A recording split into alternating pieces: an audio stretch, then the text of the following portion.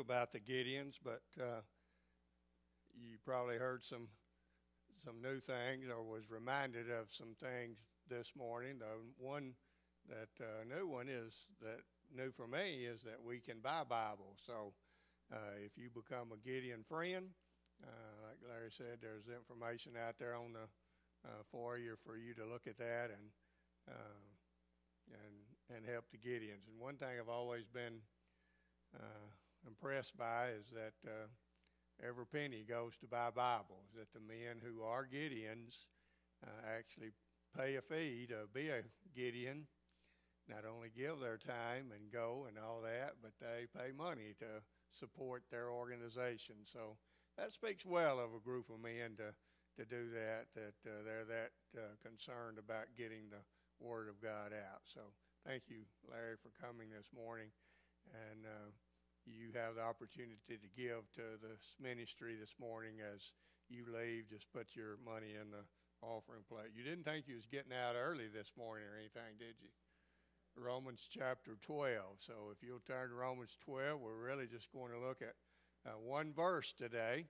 I knew Brother Larry would be coming, so I cut it way down, but you know how one verse can lead into lots of other verses and that sort of thing. So, Brother Larry, we've been in this study now all of last year. We took a couple of little breaks, but we're to Romans chapter 12, just verse by verse study of the book of Romans. Romans 12, verse 9. Well, the title is Love in Action. Let's talk about that just a moment. Love in action. Love is action.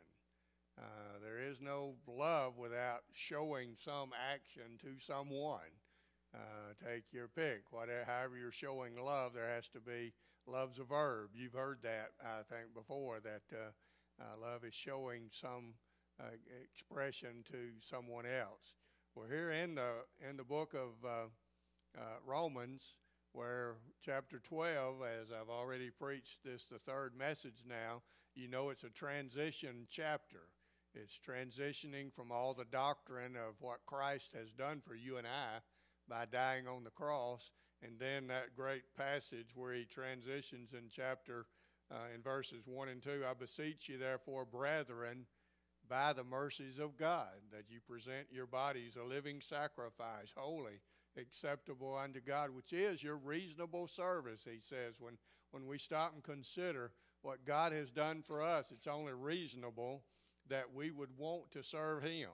And then verse 2 is what I think is the key verse to understanding what he's doing in the rest of the book of Romans, here in chapter 12 through chapter 16, where he's going to start talking more about our behavior rather than our beliefs. Our beliefs is what's driving our behavior. And he says, do not be conformed to this world. Well, of course, that's what this world is trying to do. The whole world system, the secular world, as we call it, the goal is to make us all conform, to get in line, to go along with, to agree with. The abortion industry out there thinks that they have the right to exist, and we as Christians should be just fall in line. And the whole gay agenda today and all of that, and we get nauseated at some of the things we hear, but then they come right back and can't believe that we can't just accept all that and just conform. That's what the world wants us to do. But Paul says, but rather be transformed. Be transformed by the renewing of your mind. And Brother Larry, the Word of God's what renews our mind, isn't it? And that's why it's so important to get the Word of God out there. And Romans 10, as you read earlier, about faith comes by hearing, and our minds are renewed by the Holy Scriptures, by the Holy Spirit, and so that you may prove what is that good and acceptable and perfect will of God. And then he launched into what it means to have spiritual gifts, so that we're all different.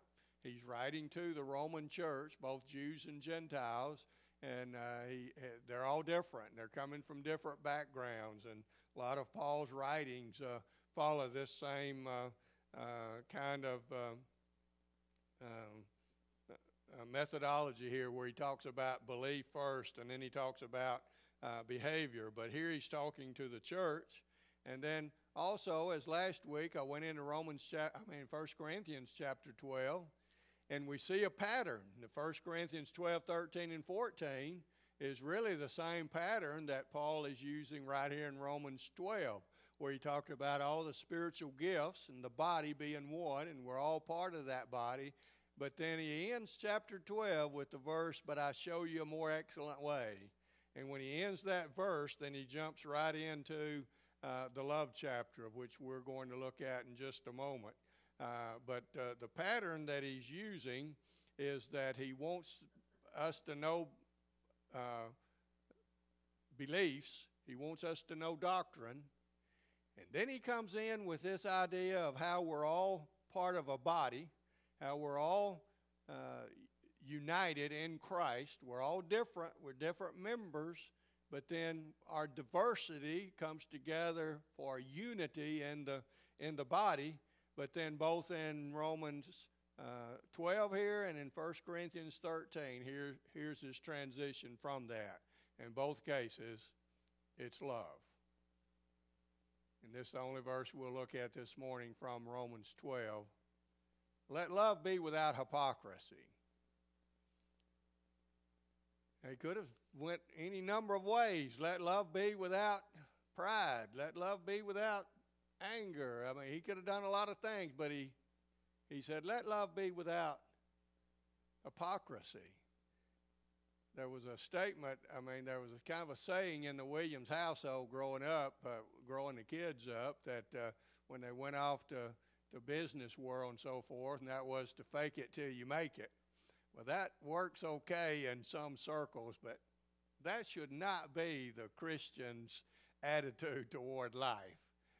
We don't want to fake it till we make it. We don't want to be hypocrites. Let love be without hypocrisy. And then he adds two more statements. Abhor what's evil. Many of your Bibles say hate. In fact, about all of your Bibles is going to say that, other than King James and New King James maybe. NASB. And are you reading NASB? NASB and New King James is the only two I found that uses the word hypocrisy and uses the word abhor. Abhor, okay. NIVs don't say hate, and several others will say hate, which hate is the emotion. But abhor is a little different word. In fact, it's the only time the Greek New Testament Bible uses this word. Abhor is hatred with a pushback. It's to be aghast at. It's to just abhor it. It's to be aghast at what you've just heard.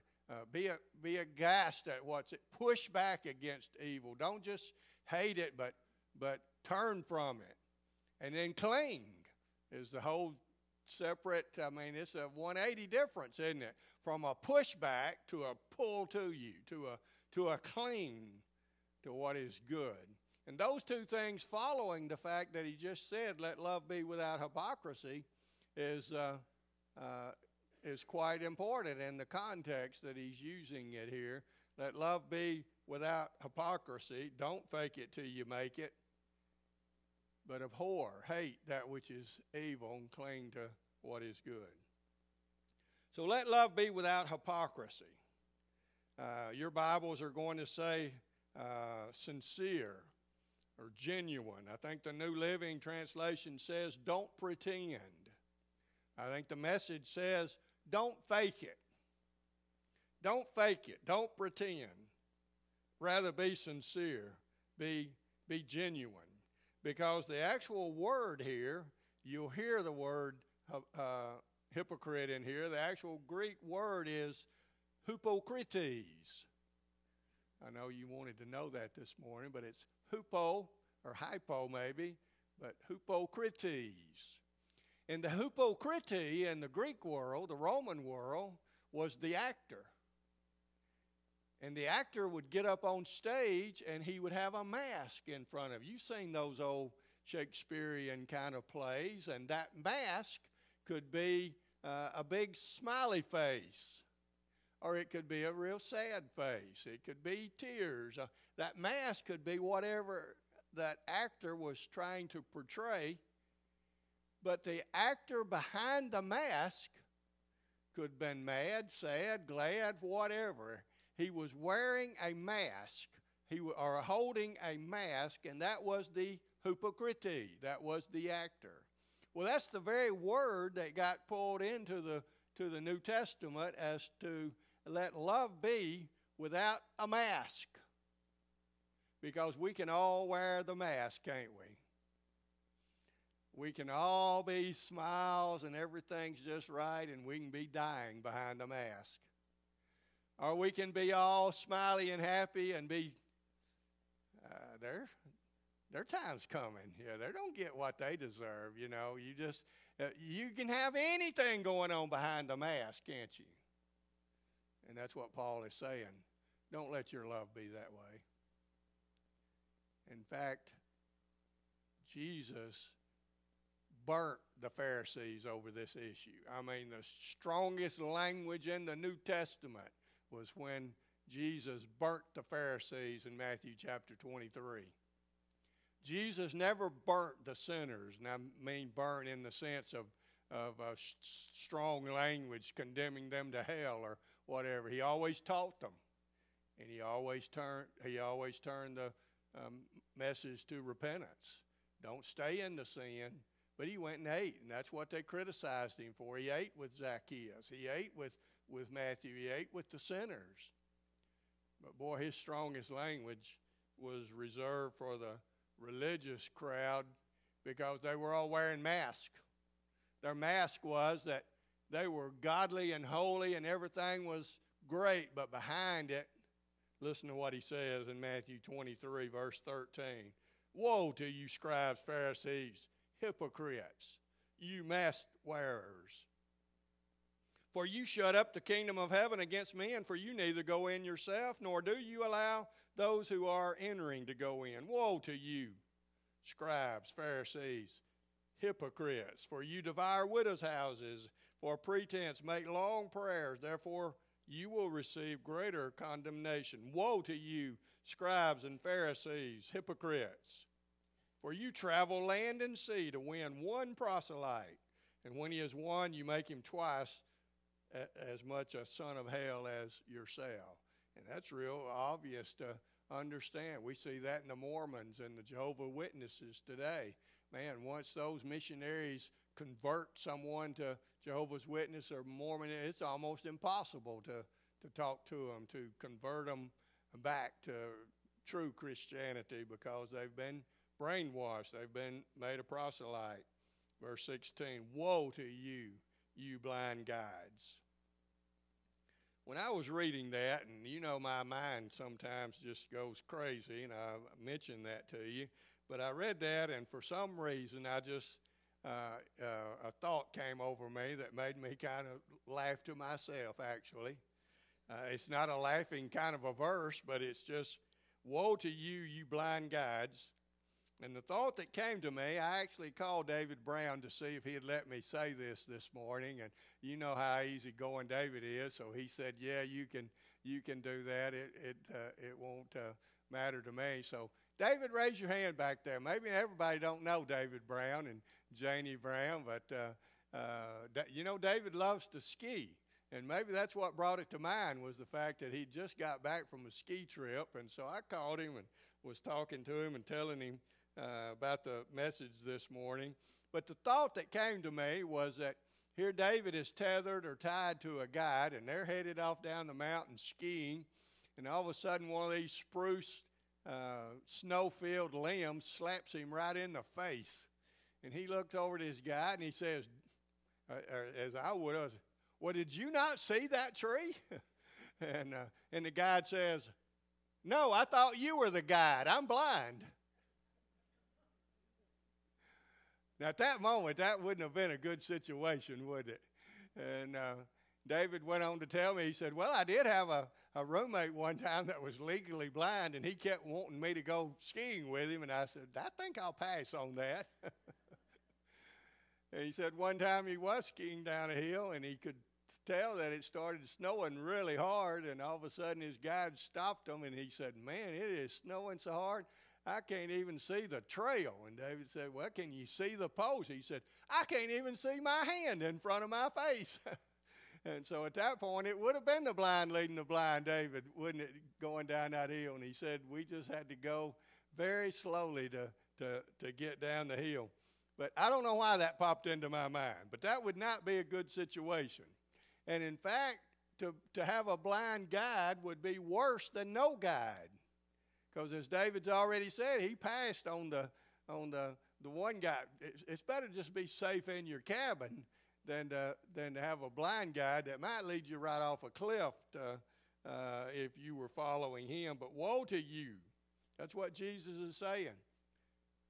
He's saying this to the religious crowd. He's saying this to, quote, the churchgoers. But he's saying you're wearing a mask and you're leading people wrongly. Blind guides, he says, you strain at a gnat and swallow a camel.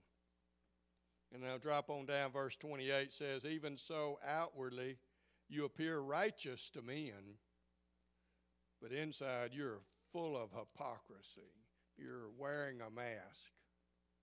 And Jesus really burnt that group for that. And so Paul has picked up on a word that the Greek world would have known would have been very familiar with. This word hypocrites, wearing a mask, was the exact opposite of being genuine or being sincere. So church, he's saying, don't wear a mask. Let your love for others, and he don't use this to talk about love of brotherly love as well as loving your enemies. So let's back up and look at the word love a moment. Let love. The Greek language has 3 words for love. It has the word phileo, which Philadelphia uses as the city of brotherly love. And in the very next verse, Paul's going to talk about brotherly love. He's going to talk about how that we as church members should love our brothers. But then as you drop on down in chapter 12, he's going to talk about loving our enemies, loving those who persecute us. So he's setting the scene with some very strong language. This agape love, not only toward our church members, which that would be a little more readily understood, but also this agape unconditional love toward those who persecute us, toward our enemies, as Jesus would say. And that would have not been easy for that culture to understand any more than it is for our culture to understand. Phileo is the word for love of brother, or love of fishing, or love of just whatever. It's love of a puppy. Eros is the Greek word that we get sexual love from, erotica, or that type of love. But the agape love, which has only been mentioned so far 4 times in the book of Romans, all about God's love. And if we go all the way back to John 3:16, it's for God so loved, the world, that he gave his only begotten son. That's our word here. That's agape love.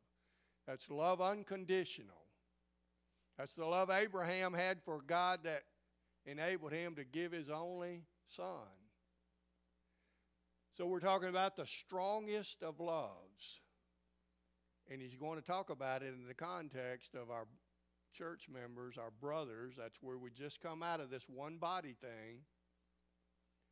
And then that of our enemy. I have it on the slides, I think, so look at with me, or you can turn to 1 Corinthians 13. I read these first 3 verses last week, but I didn't read the others. Because again, Paul's using the same pattern that of addressing the issue, that of then telling us that we're all the same yet different. We're part of one body, but we're different members. But no matter how gifted we are here as a church family, listen to what he says. If I could speak all the language of earth and angels, but didn't agape love, that's what he uses all through 1 Corinthians 13. But I didn't love unconditionally. I didn't love others unconditionally. I would only be a noisy, I'd just be a bunch of racket. And if I had the gift of prophecy and I understood all the God's secret plans and possessed all knowledge and had faith and I could move mountains, but I didn't love others, I didn't love others unconditionally, that all wouldn't matter. I'd be nothing. If I gave everything I have to take care of the poor and even sacrificed my body, I could boast about it. Boy, look what I did. But if I didn't love others unconditionally, I would have gained nothing. And then look what he says. Love is patient. This unconditional agape love is patient and it's kind. It's not jealous. It's not boastful. It's not proud. It's not rude. It does not demand its own way. It's not irritable, and it keeps no record of being wronged. This kind of love does not rejoice about injustice, but rejoices whenever the truth wins out. Love never gives up. It never loses faith. It's always hopeful and it endures through every circumstance.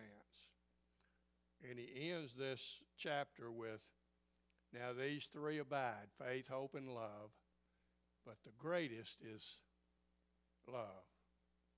For if we do all these things, in the context here of both Corinthians and Romans, especially back in Romans 12, after all that we've heard about what Christ has done, after we've learned about who we are in Christ, how blessed we are, then we're being challenged, exhorted to go forth into a world and show the love of God to the rest of the world. Warren Wiersbe comments on these verses in 1 Corinthians where it's talking about all the parts of the body. He adds, love is the circulatory system which enables all the members to function in a healthy, harmonious way. I like that. You have all the parts of the body, but drain the blood out of them, you got nothing, right?